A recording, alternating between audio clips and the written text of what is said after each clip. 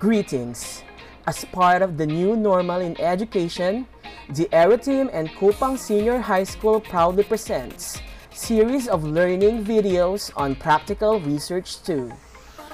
Today, we will be dealing with the characteristics, strengths, and weaknesses of quantitative research.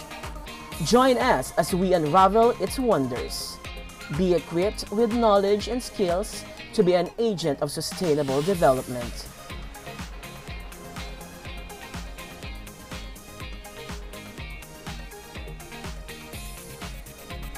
What is research? The prefix re and the word search means to search again. As science play a vital role in searching for the truth, research make it possible. The continuous search for the truth lies in our hands. By involving yourself in research can make a significant development not only in our community but also in our country. By definition, research is the process of obtaining information to seek solutions to problems. Expressions like numerical forms, objective thinking, a statistical method, and measurement signal the existence of quantitative research.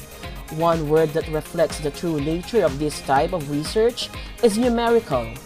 Quantitative research is a way of making any phenomenon or any sensory experience clearer or more meaningful by gathering and examining facts and information about such a person, thing, place, event appealing to your senses.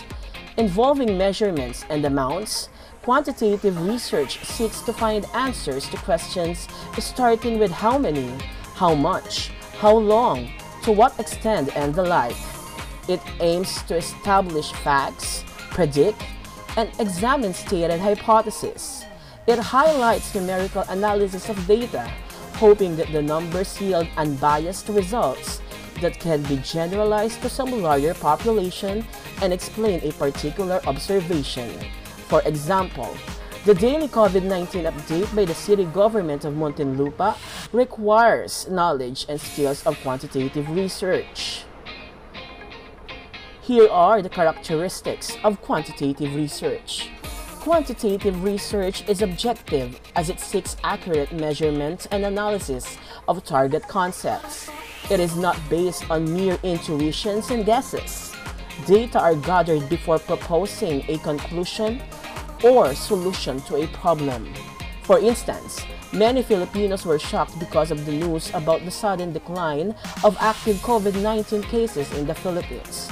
To better understand the reason behind this data, one must be knowledgeable on searching facts. Data in quantitative research are in form of numbers and statistics, often organized and presented using tables, charts, graphs, and figures that consolidate large numbers of data to show trends, relationship, or differences among variables.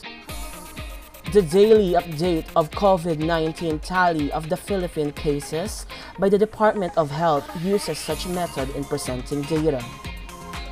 Data are normally gathered using structured research tools such as questionnaires to collect measurable characteristics of the population like age, socioeconomic status, number of children, among others. For example, in enrolling yourself in Cupang Senior High School, you have answered the Cupang Senior High School online learner enrollment and survey form. Here, every enrollee answered the same questionnaire. In quantitative research, the researchers know in advance what they are looking for. The research questions are well defined for which objective answers are sought. All aspects of the study are carefully designed before data are gathered. For example, to determine the learning modality preferred by the students, the Department of Education conducted a survey about it.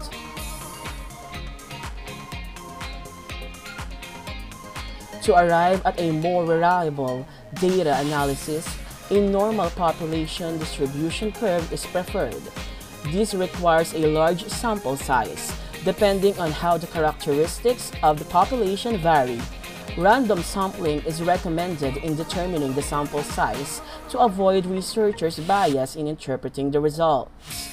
This is also one of the reasons why vaccine testing for COVID-19 really takes time to be accomplished. Reliable quantitative studies can be repeated to verify or confirm the correctness of the result in another setting. This strengthens the validity of the findings, thus eliminating the possibility of spurious conclusions. For instance, students who are joining science investigatory projects are fond of reading research papers first in order for them to be inspired and replicate some of the techniques done by other researchers.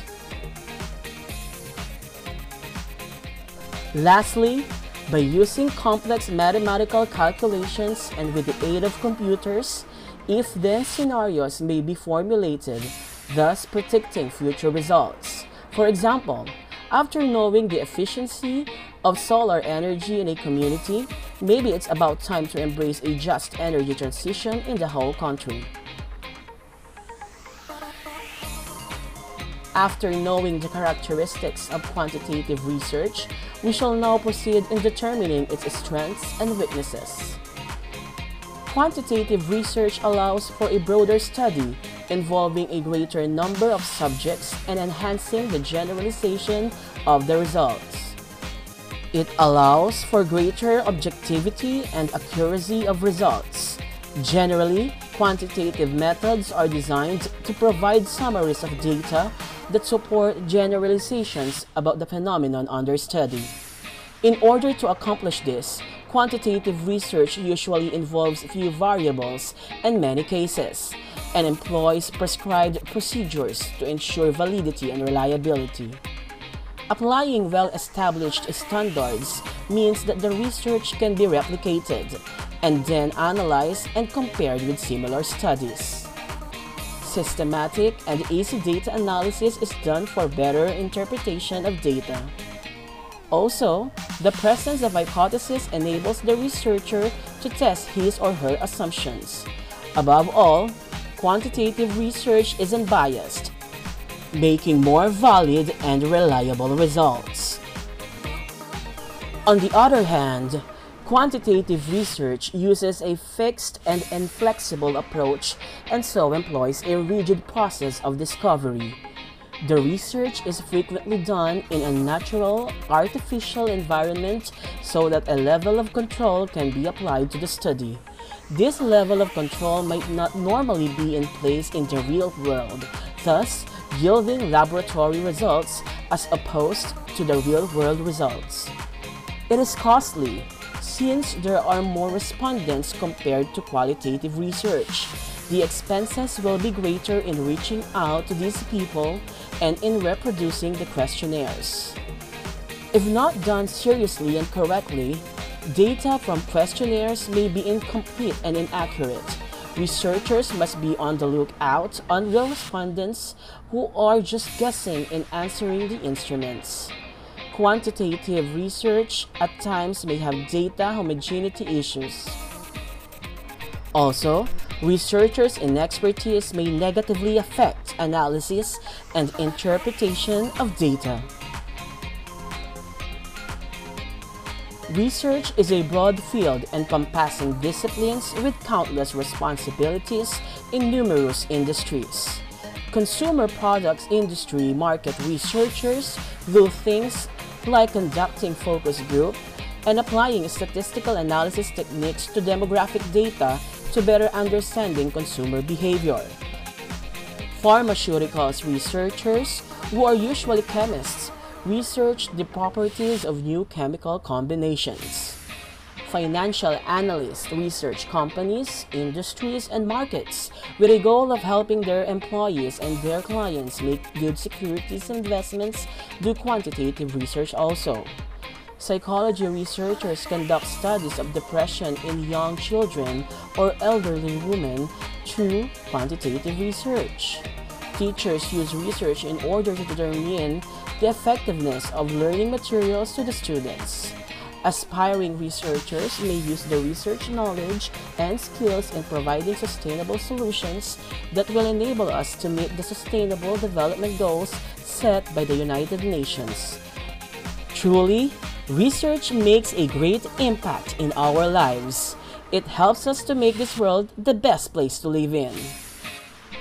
At Cupang Senior High School, we encourage every teacher and student to engage themselves in research. This will surely open doors of knowledge and opportunities.